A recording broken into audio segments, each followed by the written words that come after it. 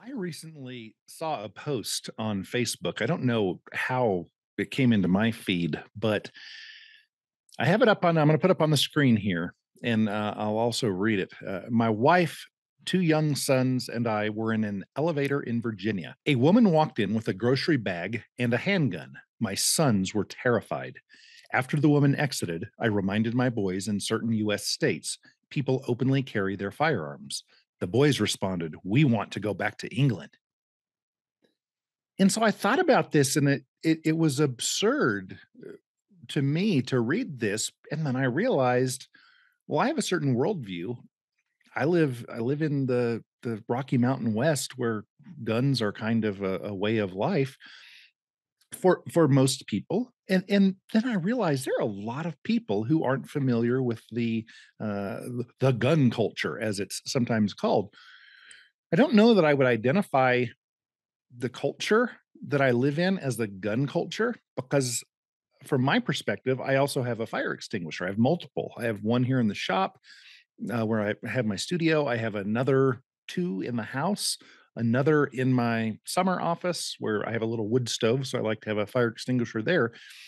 But I wouldn't say that I live in a fire extinguisher culture. I simply think of a fire extinguisher as a thing, a tool for dealing with certain emergencies. And I wouldn't say I'm an expert in using it, but if there's ever a fire, I think it would be really handy to have that tool that I have practiced with a little bit. It'd be really handy to have that tool to maybe help me save my own life or help the people around me if they were at risk of being injured or killed in a fire. If this tool could help them somehow, I like the idea of having it. And this is how I view a defensive gun. Now, I own a lot of guns, and some of my guns are defensive guns. I bought them with the intent that maybe someday this item is something I would use as a tool to defend myself or others if attacked. Others are simply sporting tools. My long range rifle, for example, would be horrible in a moral gunfight. Someone attacking me and then I am morally defending myself. It would be horrible for that. But I really enjoy going out and shooting a target at 1,000 yards or 2,000 yards, and the long range guns. They're really fun for that sport. Now, sport's not for everyone, but that is something I sometimes enjoy doing as a recreational thing. So when I look at someone who is frightened of one of my defensive tools, be it a fire extinguisher or a handgun or a shotgun, I'm perplexed as to why this would be frightening. Just as a person who isn't a firefighter who carries a fire extinguisher down the street, I can't imagine a child looking at them and going, "Oh my gosh, this just makes me think that what if this person's going to start spraying me in the face, and that fire extinguisher material is toxic, and I guess some of it freezes you, and it's just this is scary and this is horrible, or they might hit somebody on the head with it." I would be perplexed that a kid would have been reared in such a way that his parents taught him, or I guess don't allow or disallow people to feel emotions, but would have encouraged this child to feel the emotion of fear when they see somebody with a defensive tool. Now, can guns be used for very bad purposes? Absolutely. Can they be used to kill people, to injure people? Yes, governments have used guns for this purpose for hundreds of years, and it's very sad. There have even been, and I know it's uh, hardly worth mentioning if we're looking at it statistically, far fewer than 1% of people who have been killed with guns have been a victim in the private sector, where it's not governments attacking them, shooting them, etc. But it does occasionally happen, and that is horrible when it does. Just as people are stabbed with knives or hit with fire extinguishers, bludgeoned with them, I hate it when anyone initiates violence against anyone else. I think that is absolutely horrible, just horrible. However, when I think of this Facebook post that I saw, and I think about this woman who was walking around with a handgun, I have to wonder, what was in this woman's background? Before I would want my children to be frightened, what might be a story? What might have really happened behind this woman's desire to carry a tool of defense? Had she perhaps been raped? And the average police response time, I live in the United States, the average police response time, whether you're rural or a city, whatever it is over 10 minutes. And in the county in which I just moved from and my business is still in, it is 9 minutes and 42 seconds. The average response time for the government in the event there's this horrible emergency taking place. This is why many people choose to have some personal protection tools like a handgun. If police response time was always, even if it was 5 seconds, that's too long. You think about how long it would take for somebody to run up to me, put a knife to my throat, and say, "Hey, Shepard, give me all your money" at an ATM or something. So let me think: 1001, 1000. I didn't even get to 1002, and I need a tool to defend myself. So in a second and a half, which is kind of what my countdown was, let's even give it 2 seconds. Even if a police officer was watching with binoculars and was only a quarter mile away, they're not going to be there to help me. Only I can help myself. Now, am I really going to be able to? Like, am I really going to be able to do this hiya karate kung fu thingy and grab the gun and hold it and then pull my gun or my pepper spray out and defend myself? I don't know. Sometimes, if it happened 10 times, maybe I would be fortunate enough to be successful 7 or 8 or 9 times, maybe 10. I'd probably fail some, as my suggested numbers suggest. But at least I would have this tool to defend myself. I can't guarantee that every time there's a house fire, my fire extinguisher will work. Maybe it's gone too far. Maybe it's too big of a fire. Maybe it won't work. But it seems that if I would tell a woman she can't have a tool to defend herself from being raped, wouldn't that make me kind of a nasty guy? I think about the horrible moral guilt that the C-suite and the owners and such of Google and Facebook, that they must, maybe they don't feel it yet, but I think about if a woman was about to be raped, if she was going to be raped 1 second from now, and she was reaching for her gun to grab it to defend herself, and I swatted her hand away and grabbed the gun and threw it in the lake so that she couldn't defend herself. Can you imagine how guilty I should feel at making her helpless and waiting 9 minutes and 42 seconds for help to arrive? That would be horrible of me to do that. Well, Google and Facebook and many other big companies, they don't allow people to provide the woman with this defensive tool. So whether it was 1 second before, as in my example, or 1 year before, or 10 years before, when a woman is trying to get a tool to prevent herself from being raped, gosh, I am sure glad that it will never be on my conscience that I have stopped a woman from doing this. So I've mentioned several things here. I'm kind of doing a scattering of various thoughts that I have, and I think many people who are proponents of private ownership of firearms, these are some ideas that we have. And when we put these all together, we come up with a conclusion that, yeah, maybe we do want to have a defensive tool. Now, another consideration that I think is worth bringing up, that many gun people in the gun culture believe, I do, is the thought that no one is anti-gun. So if you are opposed to firearms and you think Dianne Feinstein and Nancy Tulsi Gabbard or whomever in Arizona and the Newtown, every town for Newtown disarmament or whatever that organization is, if you think that those are all wonderful organizations and you think of yourself as being an anti-gun person, I would suggest that you are not anti-gun. You might be against individual people owning guns or carrying guns.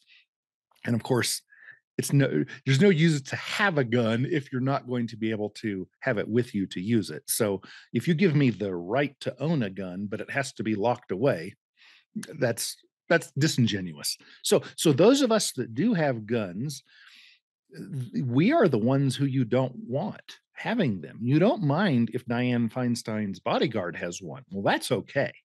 And you don't mind if the US government's military has them so that they can travel the world and kill brown people and keep the price of fuel low.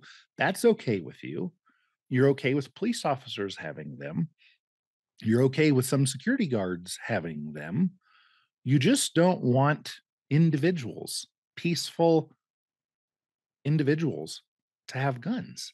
That's really what anti-gun or common sense gun laws, that's what the philosophy is really about. And that just occurs to me that it's kind of a mean, bad way to think.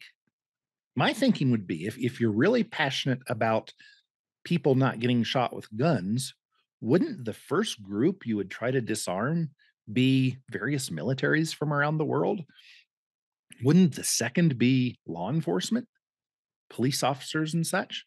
And then maybe the third would get down, if you're looking at volume of numbers of people killed, would be people who are in criminal gangs that are in criminal gangs because whatever activity they want to do, they're not allowed to do in a free market. The government is preventing them, so that creates this high profit margin, and so then there's that often leads to black market behavior and people, gangs being formed and people killing each other. Maybe that would be the order you would want, but I find it hard to believe that the person who is watching this video right now, if you don't like the idea of me having a gun, why? What what have I ever done to indicate that I would be violent? What about this woman who walked into was it an elevator? Yeah, walked into an elevator that had her groceries and her defensive tool. How? Why would you want to take her defensive tool away?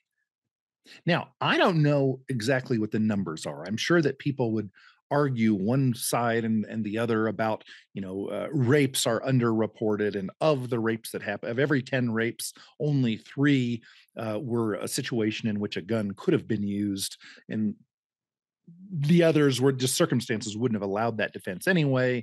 And well, there aren't that many robberies. There aren't that many times that violence is initiated that a person could use a gun. Leave it in the hands of law enforcement. They are trained professionals. Here's a little tip: cops, by and large, are not very good shots. If I was going to form a pistol shooting team of the best shots, even in an emergency tactical situation, I would not pick from among a pool of police officers. I would probably pick machinists or some other skill set, some other career, but probably not law enforcement. So there is a lot we've seen in the movies that cops are so good and they can shoot and make the bullet go around corners, and this isn't the case. That very few police officers are really good shots or are really safe with their guns, and so I don't see why that would be a group of people who we would say, let's wait 9 minutes and 42 seconds for that group of people to arrive. And provided they weren't the cowardly low lives that the police officers in Uvalde, Texas were, if they were actual human beings with maybe a little bit of alpha in them, a little bit of a desire to help others and like skip policy to save a life kind of thing, like I think any good human being would do, even if they were good people, do you really want to wait 9 minutes and 42 seconds for them to arrive? I think that's not wise. And now let's look at a comment that someone made, a couple comments to this Facebook post. And I do this just to say that it might sound ridiculous that the person who originally made this post made it, and we could mock them and we could be mean to them, but I don't think we should, because I think a lot of people come from a worldview.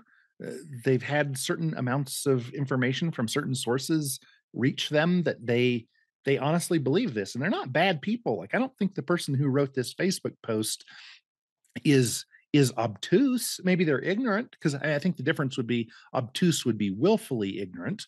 I think this person just hasn't thought it through. I'm guessing that they would have an IQ high enough to understand it if they thought it through. Um, but they didn't. And here somebody's responded that also hasn't really thought things through very well. I'll read this one as well. One of the single most reasons I love living in the Caribbean. Call it what you want, but I prefer my children not to experience the things I see kids having to go through in the US. And then the original person who made the Facebook post says, it's all about the kids, isn't it? We've got to do what we feel is best for them. And then the person responds, exactly, on point. Well, there are many problems. If you're a philosopher, you've studied logic or reason, you see that these people are not thinkers, but they're feelers. And then that's kind of what I think the response was. We've got to do what we feel is best for them. I don't know who this we is. I'm assuming that Paul is referring to himself and to Latoya. So Paul and Latoya feel that they should make decisions based on their feelings. Other people might say that they think they should do things based on what they think. So this is a difference between feeling and thinking. So if we do look at statistics and we do look at the amount of psychological damage that's done when a person is a victim and they don't have any means of defending themselves versus a person who is attacked and is able to do some work toward defending themselves, even if they're not successful in the long run, there is a psychological difference. So if we delved into the philosophy of this phenomenon, we would come up with certain answers, but those wouldn't be feelings. Those would be scientific, data driven thoughts or conclusions.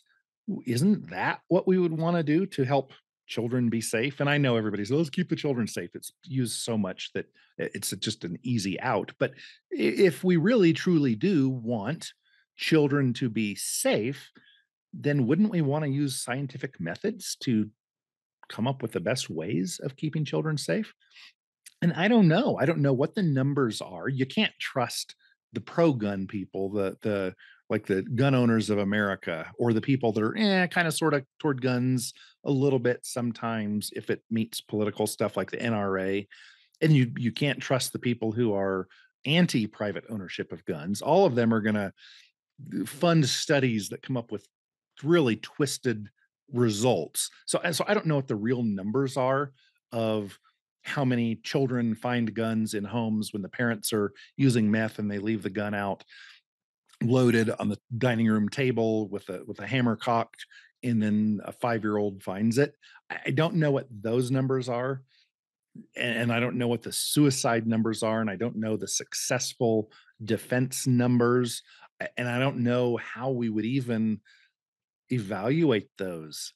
If a kid, two kids find a gun that their parents were irresponsible with, and they use this gun and they kill themselves, and then in another one circumstance, a woman successfully defends herself from being raped.